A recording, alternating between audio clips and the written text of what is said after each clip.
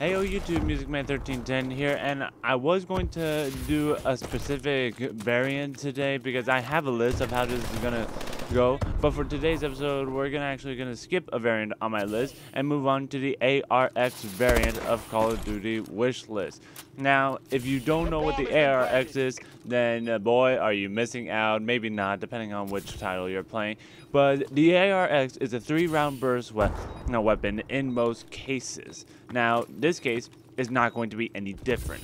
So, first off, let's just go right off the bat. Shots to kill. I always start off with shots to kill. You're probably thinking that I'm going to be doing 3 to 5 shots. No, this time I actually want it to be 2 to 5 shots.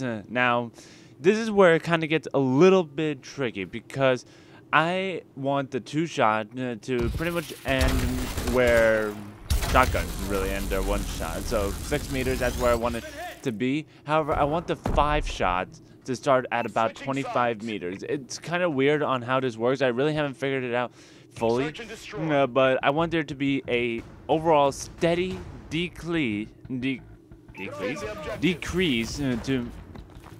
for the 2-shot to 5-shot, because I still want there to be 3 and 4-shot kill ranges in there. I just haven't figured out how it worked yet. Hipfire radius should be average. Magazine size, 30 magazines is plenty. I am fully aware that Advanced Warfare got a patch that gave the ARX 45 rounds in a magazine. That to me is just too much for a burst rifle. So 30 magazine is just like the good amount. Recoil is a burst fire weapon, so it's going to be accurate, so low recoil. And I really want it to be more of a vertical recoil, because a lot of the burst fire guns I see, they have more of a circular recoil, but that's, I don't know, it's like that's probably because of how it is, really, because it's a burst fire weapon, so it's like pop pop pop pop pop pop pop pop. It's like you really can't control that much. Speaking of which, and now we move on to the fun part, the rate of fire. I want this to be an 800 RPM weapon. Now you're probably thinking to yourself that that's going to be fast, because I still want this to be a 3-round burst gun. But here's the thing. I also want there to be a 0.5 seconds delay. Now, what does that mean by delay? I mean that in between each burst, I want there to be half a second of a delay.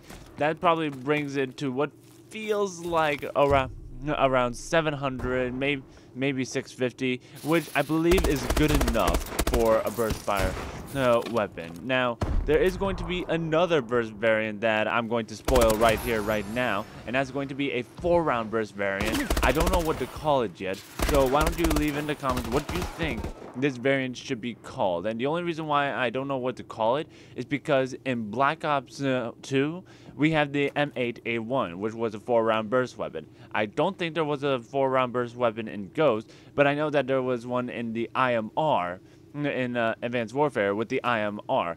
Both of those guns are 4-round burst weapons, but they don't have anything in common, unlike the AK variants and the MK variants. So what I want you to do is to write in the comments, what do you think this gun should be called for a 4-round burst? Most popular comment will be the type of variant that will be mentioned in this episode, which should be coming around in 2 to 3 days. Well, 2 to 3 days of the series time, which means probably 6 or 8 days. Anyways, leave a like if you enjoyed the video, subscribe for more. If you want to check out some of the other episodes, you can always go back to my last episode, which was on the MTAR variant, and then stick around for a secret variant that I can tell you right now is going to be a single shot variant. MusicMan1310 signing out. Peace.